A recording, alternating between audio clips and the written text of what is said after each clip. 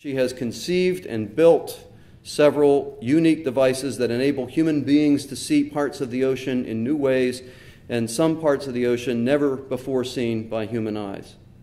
Most recently, Dr. Widder created a remotely operated deep-sea camera system known as the Eye in the Sea, which, when deployed on the sea floor, automatically detects and measures the bioluminescence of nearby organisms.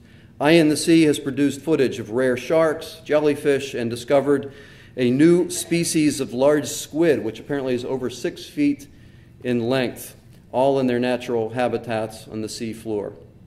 In 2005, Dr. Widder resigned from her 16-year post at the Harbor Branch Oceanographic Institution to co-found the Ocean Research and Conservation Association, ORCA, a nonprofit organization dedicated to the protection and restoration of marine ecosystems and the species they sustain through development of innovative technologies and science-based conservation action. I'm going to be talking today about exploring and protecting planet ocean.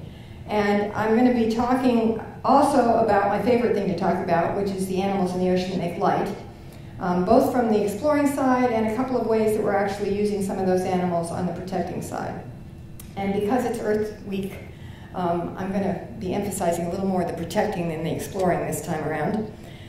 Now, I'm sure you all know we live on an ocean planet. 71% of the surface of our Earth is covered by water. That's just surface area.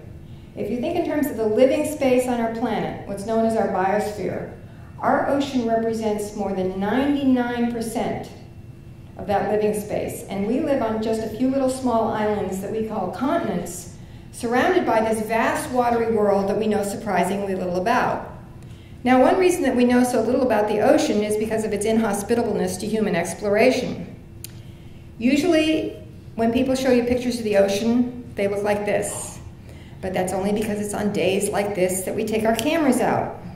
Because all too often, the ocean looks like this, which is really problematic if you're somebody like my poor husband who gets seasick if there's a heavy dew on the lawn.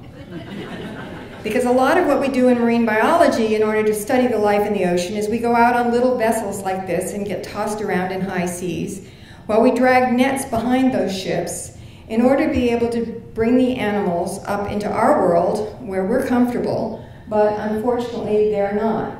Now, a lot of the animals that we bring up this way come up dead, and it's not so much the pressure change that kills them. It does in some cases, but a lot of these animals don't have air-filled spaces in their bodies. It's the temperature change. Because in the surface waters, they're basically cooked alive. It's very cold in the deep ocean. You bring them up in the warm surface layer, and they're cooked.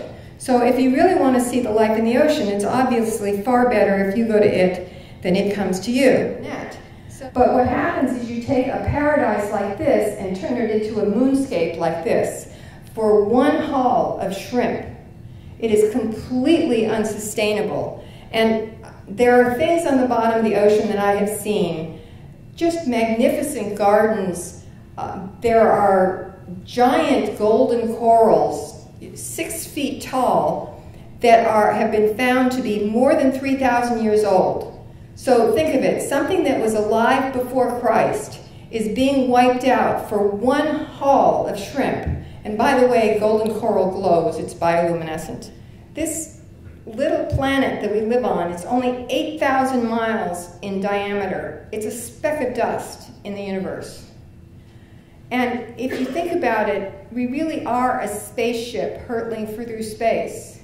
Now imagine that you were going to be on a space journey to go to Alpha Centauri. It would take many, many, many generations to get there. The first thing you'd want to know is about your life support systems. You'd want to know if they could sustain you on your journey.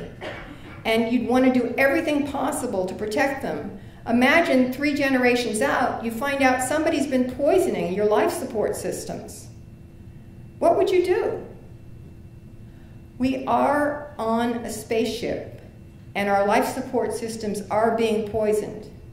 The only hope is for an informed populace to act in order to protect those life support systems for generations to come. And I hope some of those people are in this audience tonight. Thank you very much.